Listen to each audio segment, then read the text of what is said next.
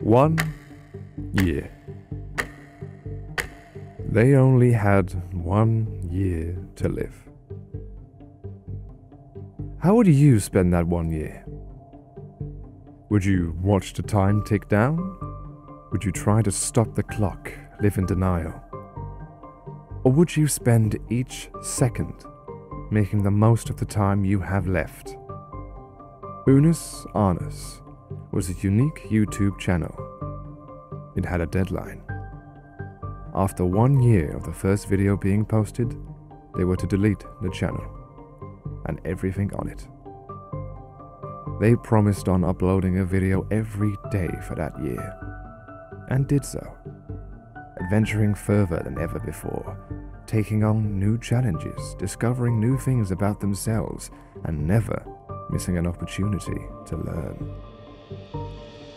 The channel did in fact get deleted. However, to them, and millions of viewers, it wasn't just a deleted channel. It was the death of two very emotionally connected, relatable characters. Unus-Annus did something many people couldn't achieve in their best efforts. To simply say that they inspired millions to live their best lives would be an understatement.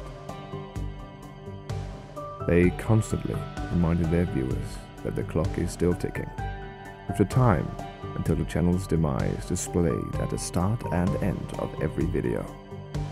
They also reminded their viewers to give cat fishies always.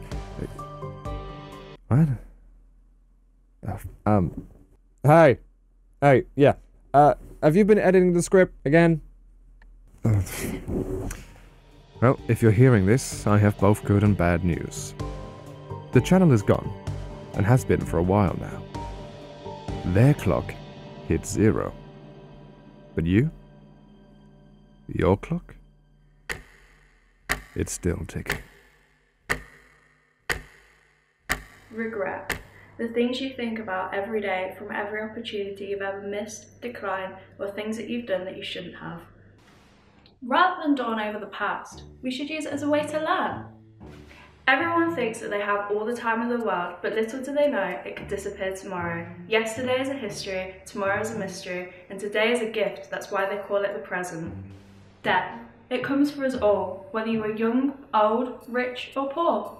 It can come in many ways and is often unexpected. You can try to run from death, but he will catch up to you.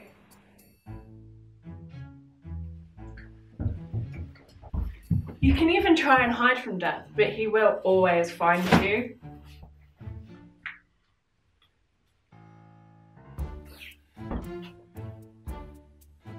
You can even try and ignore death, but he will always find a way back in.